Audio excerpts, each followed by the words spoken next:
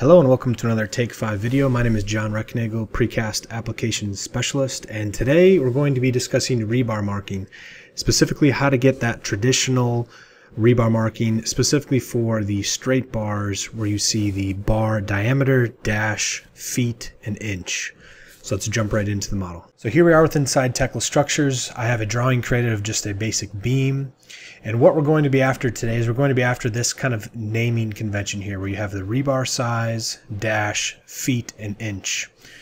We've been getting this question quite a lot lately, so I thought it would be great to sit down and make a quick little Take 5 video of it. So as everyone knows, Tekla's going to give it Tekla's numbering system is going to default to this 3-digit code. So it's number 4 rebar and then a randomly generated 3-digit code. Now that's good for some, especially the more automated plants where they're exporting out bars to ERP systems and rebar benders and things like that. But there are still a fair amount of precasters that want to see this 4-2910 for their bars. So let's jump in and see exactly how to do that. Alright, so I'm going to utilize an associative note here. Select on my rebar. Now if I double click on my associative note, you'll notice it's by default bringing up the position tab here. But I can just remove that, and I'm going to scroll down here to template. When I click add, you'll see the list of available templates that come available out of the box. What I'm going to do is I'm just going to use this CU underscore reinforcement str mark. And what I can actually do is I can edit this template. So with this box still open, just click on edit. That's just going to open up the template editor here. And now what I'm going to do is I'm going to work in a side-by-side fashion here with this and Tekla. And what we're going to do is you can kind of expand these fields. Now we don't need the footer or the part. And it's very important that your row property is set to rebar. And I'm just going to rename this just so it stays clean. Okay. So now if I enter into here, this is where we're going to basically tell Tekla what data we want to grab. So very important, before we start typing in all of the fun stuff here, this is relying on the US custom variables extension to be installed. So if you don't have this installed already, I would highly recommend that you do. It's great for a number of different reasons, but for this kind of exact procedure that I'm going to show today, you need to have the US custom variables installed. So just go to the Tekla warehouse, download and install that plugin, and that will give you access to all of these additional custom variables. So once you have that installed, I'm going to scroll down here to the reinforcement, and you'll see there's some custom ones set up here depending on how you want the output to look. Feet, feet, inch, inch, or if you want feet, feet, feet, feet, inch, inch. Also, rounding up Q is going to stand for rounding in quarters. So if you want to show a more specific bar length, you certainly can. But for our demonstration purposes today, I'm going to be using this bottom one here. So you can just come down to here and copy this variable. Again, once you have that variable downloaded and installed, you will now be able to come here to the formula, and you can just say get value, delete this, and paste in that custom variable. Now I'm going to save this as a new name. I'm going to save this as Take 5 January. Press OK. Now, when I get back here, and I reopen my drawing, the macro, this reopen drawing process just kind of refreshes those templates.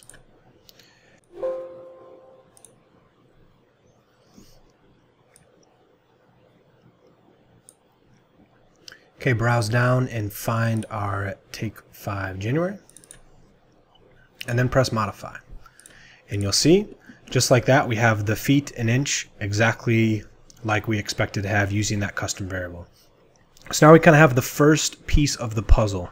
Now, if you weren't able to, when you entered into the template here, if you weren't able to see your template here, it's probably because it's saved in the wrong location. It's very important that these templates get saved to the root. So let me open this up here. This is going to be the roots. You're going to look for C, program data, Trimble, Tekla, 2020, and so on. And you're going to want to save it in that mark folder. Once it's in that mark folder, you can press on the refresh button here, and then you should see your template pop up there. So now this is our first piece of the puzzle. Now we need to get the size of the bar in front of it. So to do that, I'm going to open back up my template here and double select on it and go back into the formulas here. Now what I can do is I can select, first I'm going to do get value, and I'm going to select an attribute for the rebar size. So select size, and now I'm going to do a space plus, I'm going to add in a dash. So to do that, I'm adding a parentheses, or sorry, quotes, dash, quote, and then space plus space. Just kind of helps keep everything kind of nice and neat. We can press OK, and then save. And then now when we come back to apply this here, I'm going to apply it. So when I reapply it, just like that, we now have that this is a number 4 bar because it's grabbing that data, then the dash that we put in between the quotes, and then the custom variable to display the feet and inch value of the bar. So this is great, and this is where, you know, a lot of you may stop, and you may stop right here. This is perfect. This is all you need. I'm going to show one additional step to help remove the pound sign, so that way you can see just this right here. So 4-2910. So to do that, you have to use what we call is a string operator. So if you go to our Tekla user assistance page and you search for string operations in the template editor, you'll find this nice article here. And we're going to use the set at string operator here. Basically what this will do is you can kind of look for a value, tell what value to replace, like what position, and then with what character. So to get this to work here, what we're going to do is go back into our template here, double select on it, and come to the formula. And now I'm going to select a string and say set at. Now what I'm going to do is these first sets of quotes here, I can just get rid of these first sets of quotes, and then I'm going to grab this get value size for my bar, right click and cut it. I'm going to come and I'm going to paste it right in front here. So now it's the set at get value size. Now the very first digit is the pound, so that's why it's 0, because it's the first one. If you did 1, it would do kind of the second one after 0. And then for what we want to replace it with, we just want to replace it with nothing. Now you can't leave it blank here because it doesn't necessarily like blank, so you just put a space.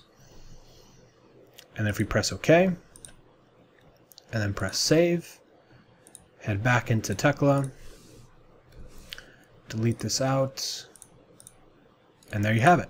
Now you have this functioning template that you can use not only in associative notes, but you can now embed this into templates here. So you can embed this into bill material items, rebar cut sheets, anything of that nature you can now use this custom template for.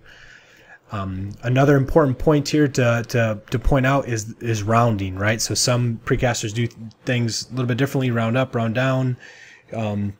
That's all going to be controlled in your rebar config. So if you want to dive into those settings, just kind of be a little cautious with how much you're rounding up or down, but just know that you can control those rounding options in your rebar config files, and then that will ultimately adjust here in the marks. So hopefully you guys found this helpful. Thank you guys for watching.